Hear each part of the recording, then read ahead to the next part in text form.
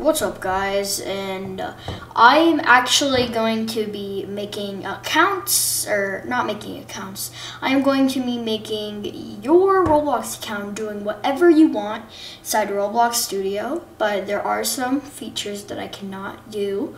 But to be honest, I can do this for you for free, but if you tip, that would be appreciated since I did spend all my Robux.